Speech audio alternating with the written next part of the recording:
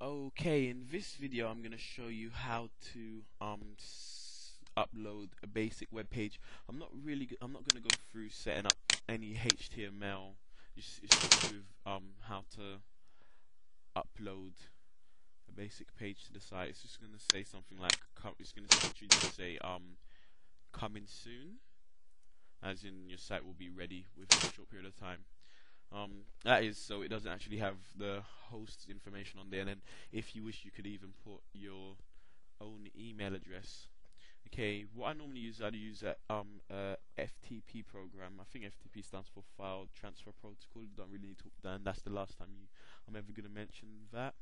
Okay, my one's called IP Switch, and okay, let me just open it up now.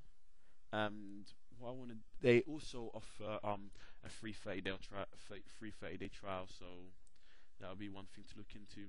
What you want to do is when you open it up is go to Connection Wizard, click on it. Okay, and it's going to literally take you step by step through what needs to be done. Okay, the first thing is what the site's called, and this site is, let me give it the name of it. Okay, it's Dwayne Blogs. Okay, and then the next thing, we always want to choose FTP. What happens is you can see there's a few other options here, but it's always just basic FTP. Once you get a little bit more advanced, there's a few other things you can actually do. Okay, next. Okay, and this is the server address, and it normally is FTP. Well, if you're using the host that I recommended, what happens is it will definitely be FTP, and then your URL. So mine will be FTP dot Dwayne blogs.com. Okay, then I click next. Okay, and then it asks me for my username, which was Dwayne B, and my password.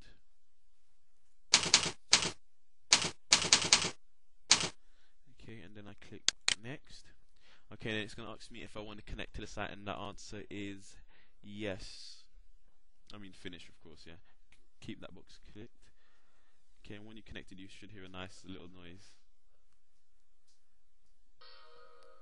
And there we go. Okay, I'm not going to go through what all these options are, so just follow step by step, and then what happens is once you start getting familiar with it, you can actually start fiddling around and finding out what each of these things do. What you want to do is go into the public HTML section, double click on there, and then what you want to do is upload the page which I'm going to give you. What happens is the page is literally just the index page, and once it's done, that's what happens. And now I'm back at DwayneBlogs.com, and when I click reload, it should say coming soon. Okay, for some of you who do know a bit of HTML, you may want to see, for example, the video I showed you how to set up an email address. You may want to put your email address under here, so it says coming soon, and then a contact email. I'm going to provide this page, and all you need to do is just a basic uploading this to your site, and then what happens is you can actually start using your site and start mentioning it and sending people to it, and then they can start emailing you, and yeah, and that's it for now. So the link to download the page, to download this basic page, will be right next to the video. Okay.